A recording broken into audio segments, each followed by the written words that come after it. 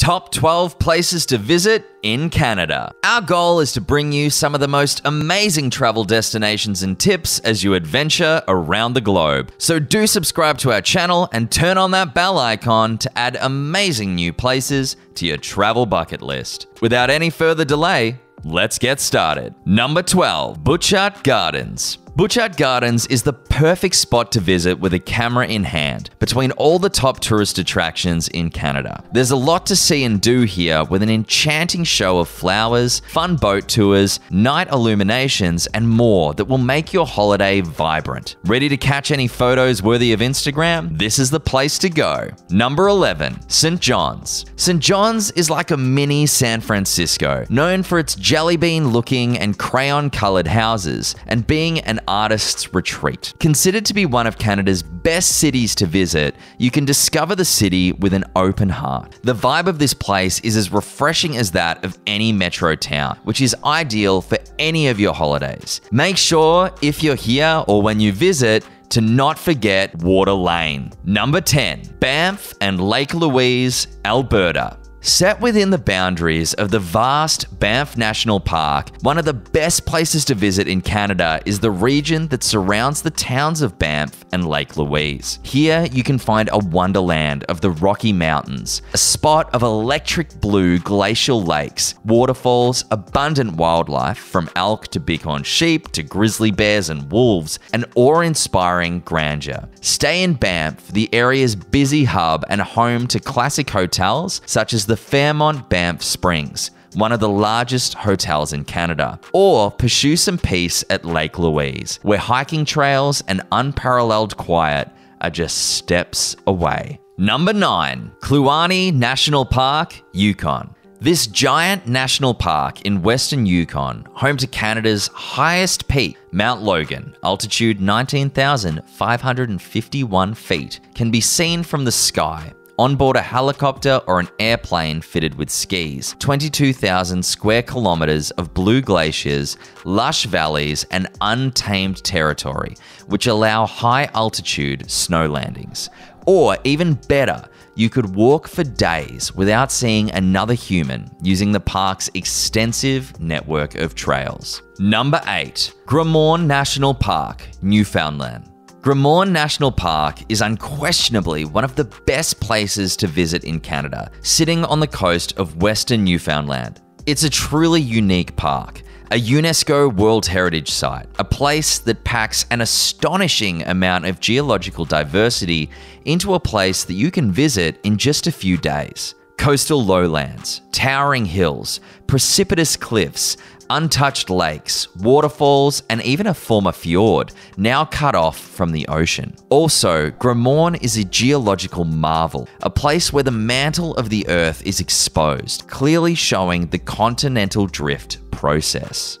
Number 7, Long Beach, Tofino, British Columbia. Tofino, a charming beach town clinging to the wild west coast of Vancouver Island, has been attracting surfers, nature lovers, and those with wandering souls for years, considering its relatively remote location dubbed the best surf town in North America by Outside Magazine. Long Beach is an almost magical place just south of the city, a large and, you guessed it, long beach of great waves and breathtaking beauty. Number 6, Cavendish Beach, Prince Edward Island. There are a few better places to visit in Canada than Cavendish, a strip of reddish sand skirting cool Atlantic waters, backed by dunes and green rolling hills. But while there might be a strong urge to stay on the beach, a trip to this beach will not be complete without visiting the nearby historic sites, including the Green Gables Heritage Spot,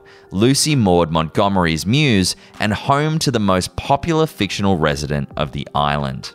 Number 5, Bay of Fundy, New Brunswick. The tides on this wide bay, which separates New Brunswick from Nova Scotia, have recently been shortlisted in a major international competition to name 7 new wonders of the natural world, making it truly one of the best places to visit in Canada. The most intense tides on Earth in some areas rise and fall more than 50 feet. Here are some more mind-boggling facts about Canada. The most intense tides on Earth, in some areas, rise and fall more than 50 feet.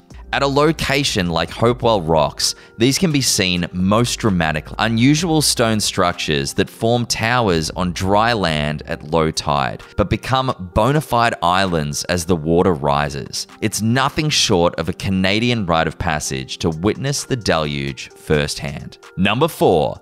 Churchill, Manitoba.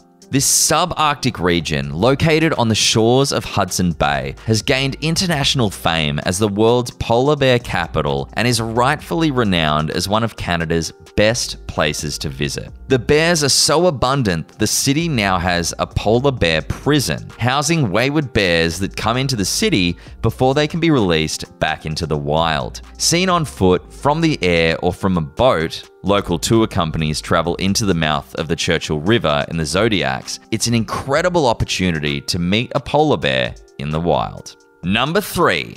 The Muskoka Lakes, Ontario. The Muskoka Lakes were named after the chief of the Ojibwe, Meskauki, who had settled here with his people after helping the British during the War of 1812.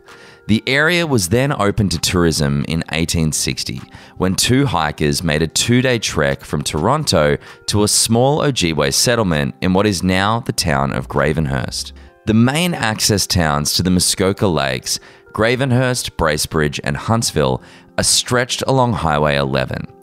No one has much to offer to a passing visitor, with the notable exception of the Aspen Valley Wildlife Sanctuary near Huntsville, and you're much better off either heading to one of the luxury hotel resorts in the area or befriending a Canadian-owned cottage. Number 2. CN Tower, Toronto.